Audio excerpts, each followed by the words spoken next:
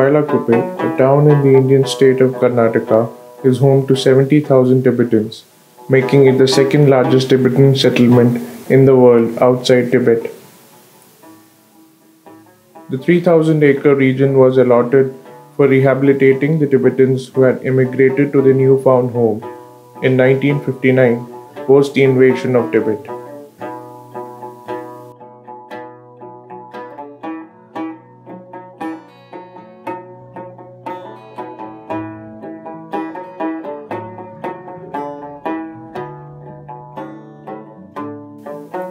This was the year when His Holiness the 14th Dalai Lama formed the Tibetan government in exile in the town of Dharmshala in Himachal Pradesh.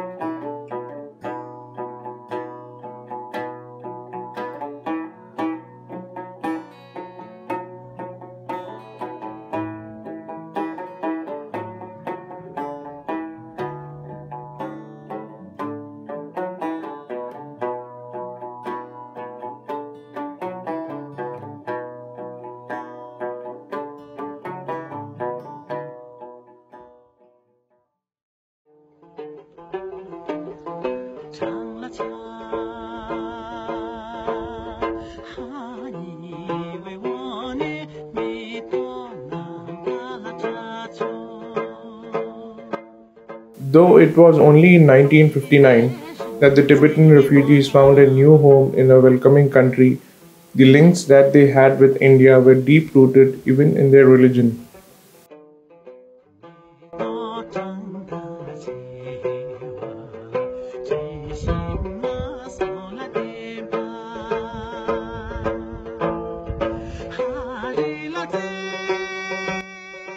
One of the founders of the Nyingma sect, the oldest sect of Tibetan Buddhism, Guru Padmasambhava, was believed to be from India.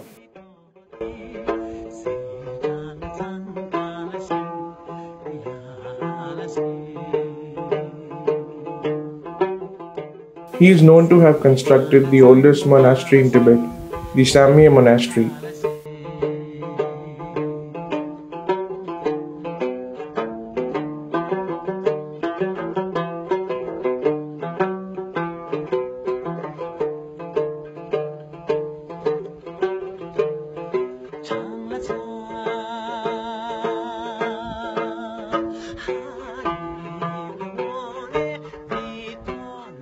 Bylakuppe is home to the largest monastery of the Nyingma lineage of Buddhism. The monastery was established by Dhruv Padma Nodbu Rinpoche in 1963, following his exile from Tibet in 1959.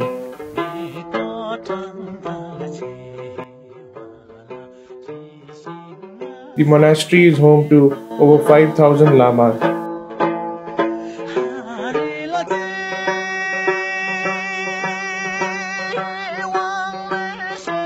The institution was identified as the secondary sect of Palul Monastery of Tibet after the Tibetan government in exile was founded.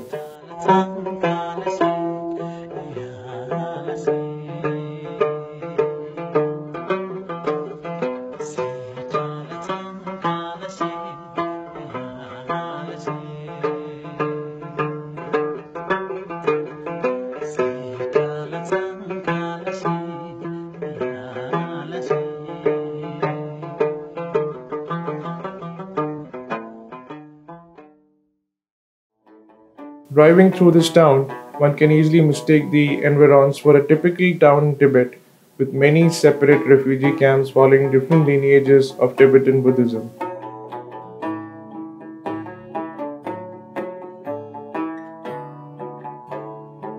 Every aspect of Tibetan life and culture can be observed here.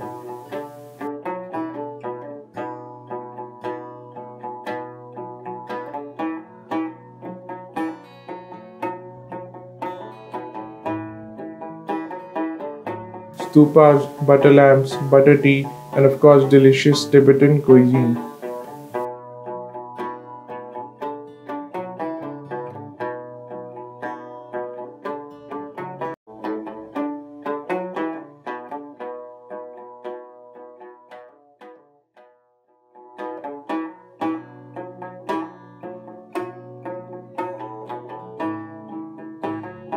It is incredible to note that the traditions of the old country are still being followed in letter and spirit over generations without any signs of distortion.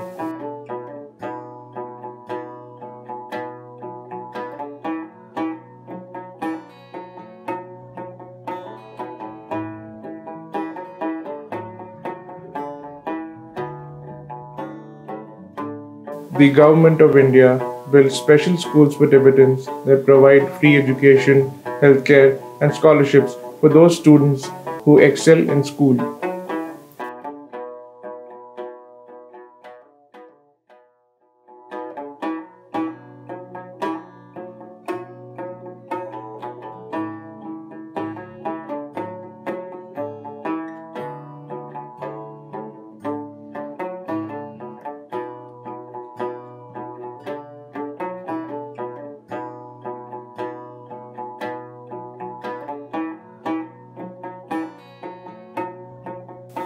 Tibetans live in India with a stay permit, which is processed through a document called registration certificate. Every Tibetan refugee above the age of 16 must register for the stay permit.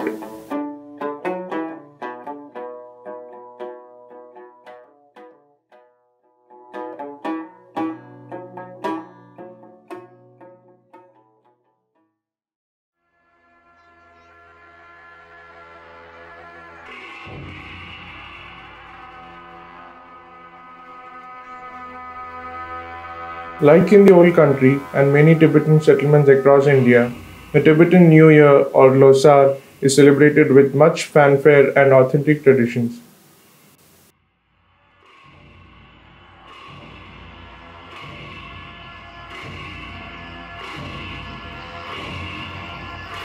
It is celebrated over 15 days, each day having its own significance.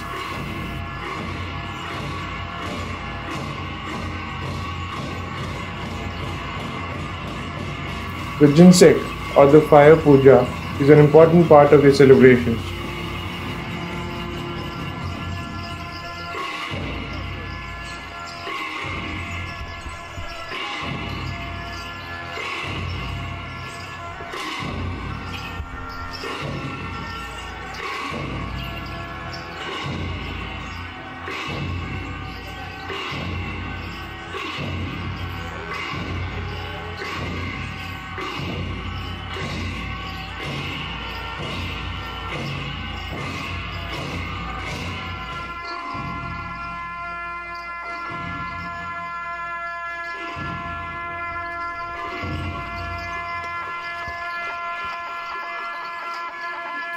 Various substances are put into a ritual fire, and this fire is seen as a means to transfer the offerings from our realm to the divine realms.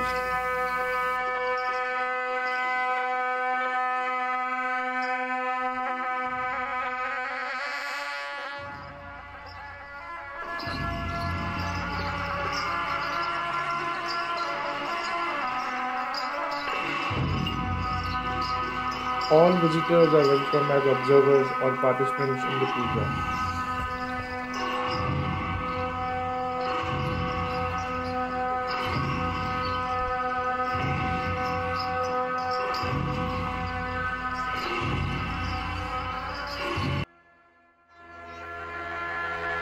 It is believed to be beneficial for the visitors to circumambulate the fire puja while offering a handful of incense and precious substances to the fragrant blaze.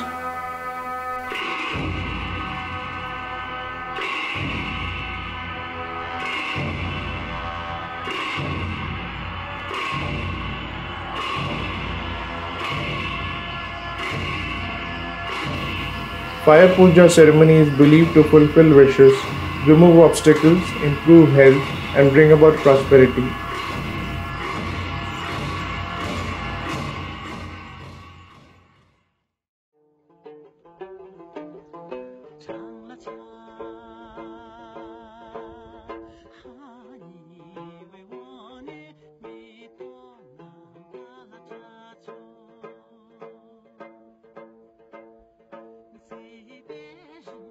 Tibetans from all age groups have gathered here in this massive ground to witness the unfurling of the Holy Tankha, a giant painting of Buddha Amitayus.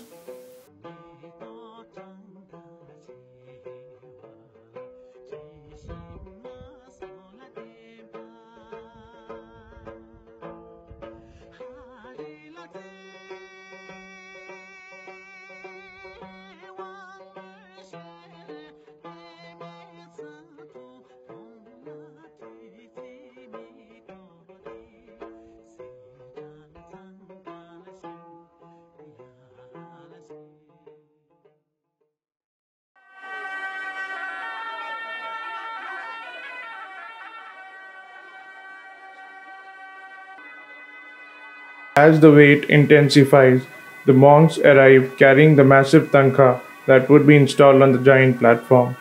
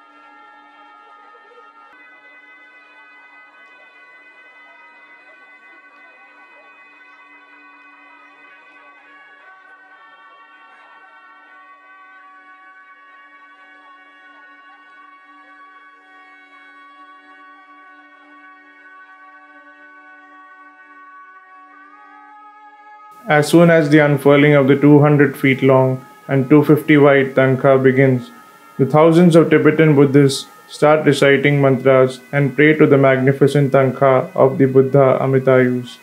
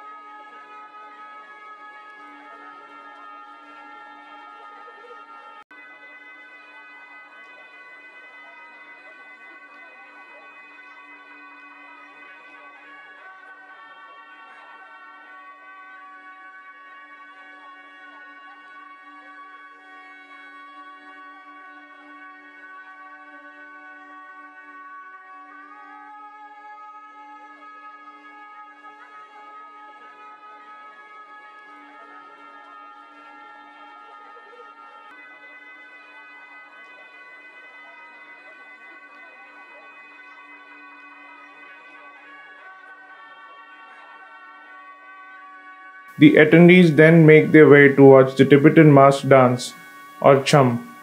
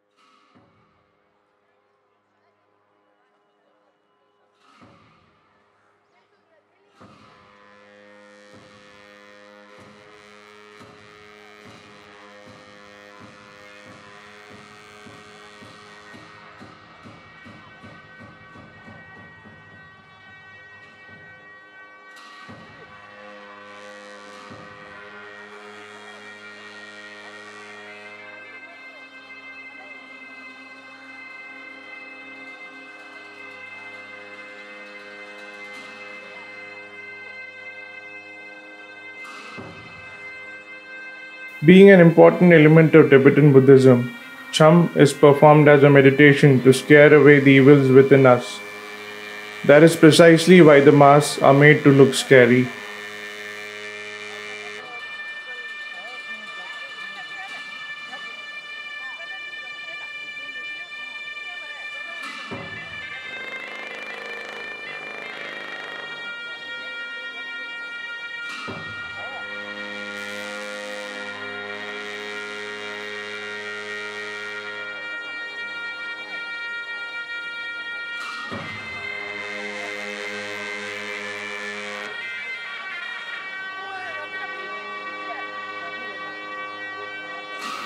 The dancers have to be in perfect sync while the trumpets and cymbals are being played.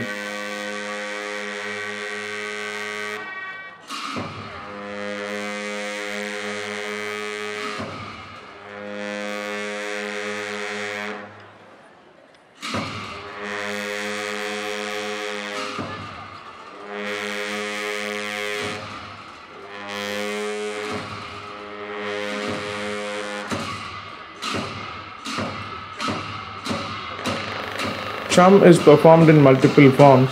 The Black Hat Dance, or Zana Ya Chum, is associated with the Tibetan king Langdharma. He was believed to be a brutal ruler who destroyed many monasteries and executed Buddhist nuns and monks. It is believed that a monk named Lalung Pelgi Dorji performed this dance before striking the king with an arrow.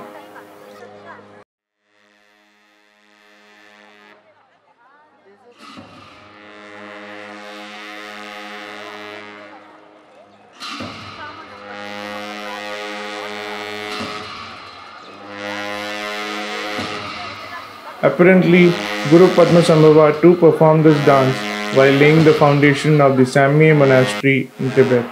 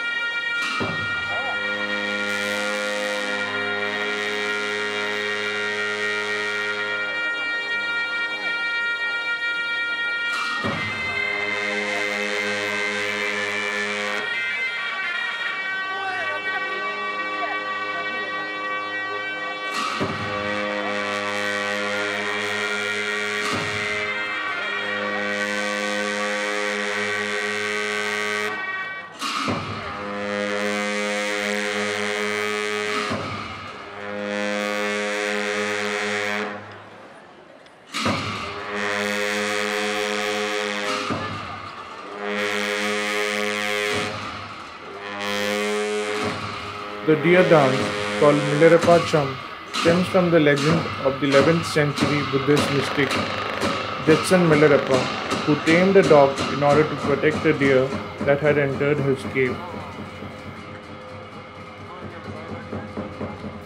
The dance is believed to have originated at Sar Gwantham, a Kagyu monastery by the Lhasa River in Tibet. The deer dance can be interpreted in different ways depending on the performance. If it is performed by a group, the dances signify and represent one of the many protected deities and rids the new year of the negative forces. But when it is performed by one dancer, he represents the deer that was tamed and rescued by Milarepa.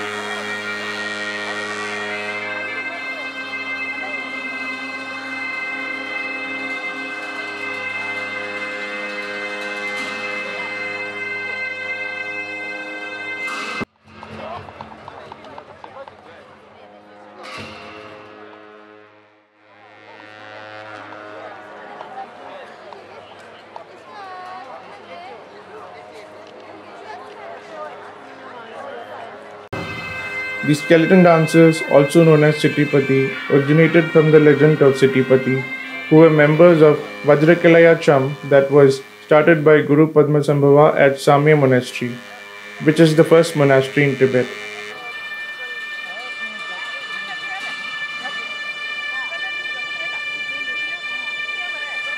It is believed that the skeletons represent the disintegration phenomena, including the body itself as well as the impermanent nature of various states of the mind.